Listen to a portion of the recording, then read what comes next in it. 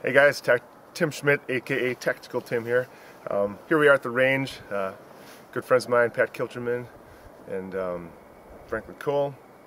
And I promised them that we'd play a little bit with my my can for my .45 auto. This is one of those things that, you know, once you kind of get into firearms and stuff, pretty soon you start accumulating a whole bunch of crazy toys, as you can see here by the M14 sitting on the bench. But so anyway, so it's really not nearly as difficult to get one of these as you think. Obviously, this was acquired by me through total legal channels.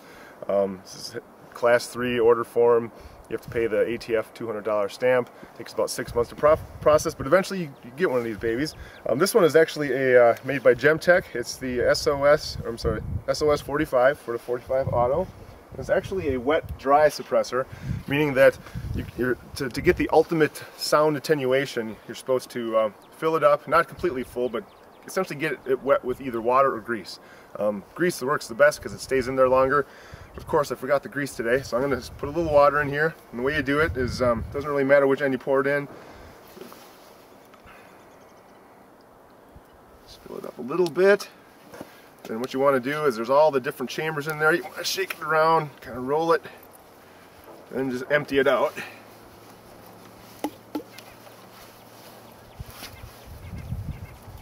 So really what we're doing is we're just kind of coating the inside with liquid.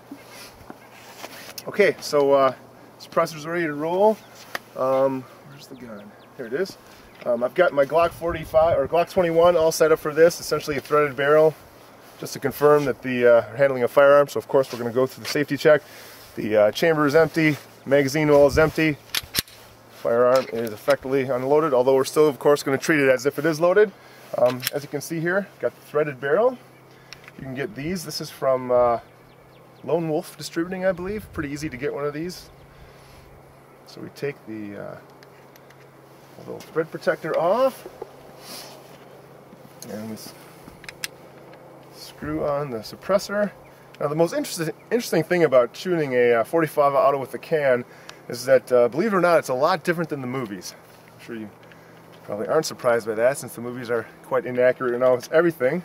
You know, the way a suppressor works is essentially without a suppressor, you've got the bullet coming out of the barrel, and the differential in pressure between atmospheric pressure and the pressure behind the bullet is so tremendous that obviously as the bullet exits the barrel, there's this obviously huge noise. That's due to the fact of the massively expanding gases that are behind the bullet, of course, which is forcing it out of the barrel. A suppressor works on the principle that there's essentially all these little bitty mini chambers that allow the gas to slowly expand a little bit, and a little bit more, and a little bit more, and a little bit more, so that eventually when it comes out the very end, the pressure differential between atmospheric pressure and the pressure in the suppressor is a lot less, thus making the sound a lot lower. I personally think that a .45 auto suppressor is especially cool because the .45 auto cartridge, the bullet, actually exits the barrel subsonically naturally, okay? So you don't have to buy any special subsonic ammunition. It just is subsonic. So therefore, when you suppress the round, there's no sonic boom at all, because there never is anyway. It's just a lot quieter. And nonetheless, it's still a lot louder than the movies make it sound, but let's check it out. You can see for yourself. So I'm gonna load this puppy up. Hopefully I have some loaded magazines. Everybody got their ears on, get your eyes on. Everybody but me, it looks like. Okay guys, line's going hot.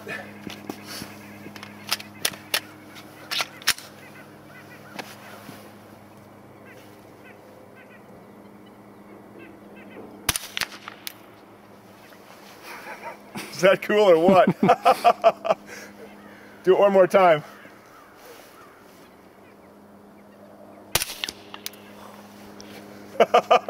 So I think what you notice is that the main sound that you hear is actually the slide working.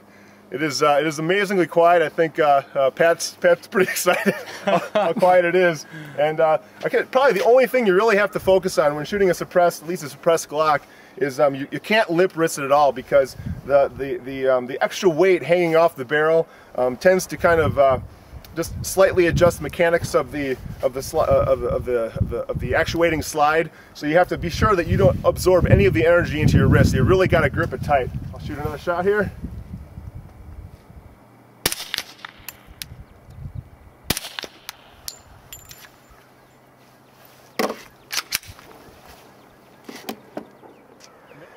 Okay, so hopefully you're as excited as I am about how cool a suppressed handgun is. So now, just to kind of give you a comparison, as you can tell, the suppressor gets a little warm, so I got to use a rag. But I'm going to just throw a few rounds down range without the suppressor. Just again, just a nice little comparison. Because this gun actually is quite loud. It just doesn't seem like that when it's suppressed.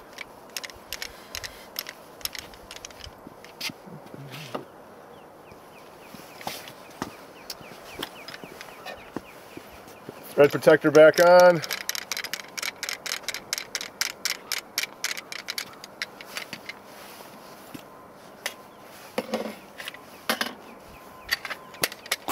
Okay, everybody, eyes, ears. Okay, range is hot.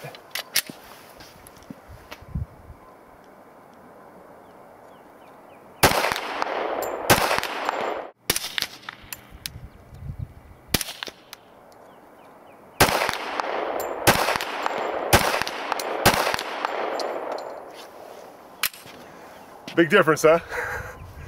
Yeah, I'll tell you, it's a lot easier to it's a lot easier on the ear to shoot the suppressed 45. That's it for today, guys. Take care.